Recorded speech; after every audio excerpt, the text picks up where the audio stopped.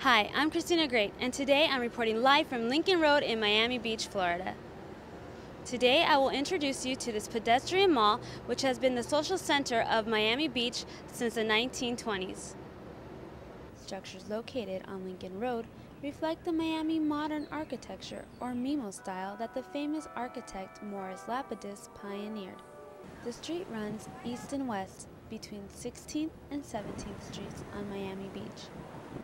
It is close to traffic between Washington and Lenox Avenues.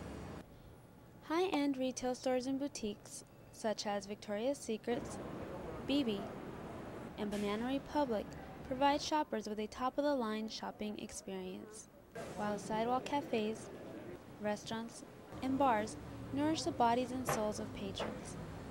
Not everything on Lincoln Road has to do with the consumption of goods. Galleries and theaters provide a refuge from the outside world. While inside, visitors can experience the arts through their very own eyes and ears. This outdoor, playful, and fashionable institution is a great place for people watching. People come here to see and be seen.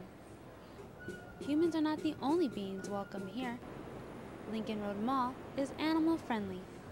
Some cafes even have menus and special drinking bowls for our four-legged friends. Animal lovers can stroll on over to the Dog Bar, a trendy pet food and supply store, and buy lavish clothing and accessories for their pets.